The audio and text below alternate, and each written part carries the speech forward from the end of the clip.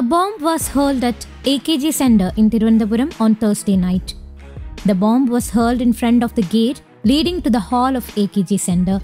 CCTV footage showed that the bomb was hurled by a person who arrived on a scooter around 11:30 pm. Senior CPM leaders and a bomb detection squad have reached the spot. The person who threw the bomb moved towards the Kaumudy area after hurling the bomb. The incident took place hours before Congress leader Rahul Gandhi's visit to Wayanad.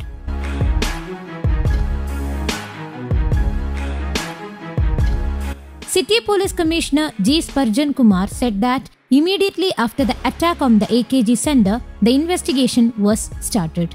CCTV cameras near the incident spot were checked. The rest of the cameras were not checked as it was night time. The police are investigating how many people are behind this attack. Each matter will be investigated in detail by turning into a separate team. He also informed that after all, the investigation will be put together and information will be given. Whether the incident was politically motivated and who threw the explosive device can be said only after getting the information of the vehicle.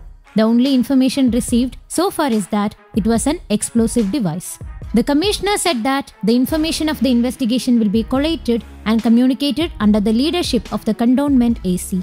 On the other hand, K. Sudhakaran alleged that the CPM was not even behind the attack on the AKG Centre and that it was a personal drama staged by LDF convener E.P. Jayarajan.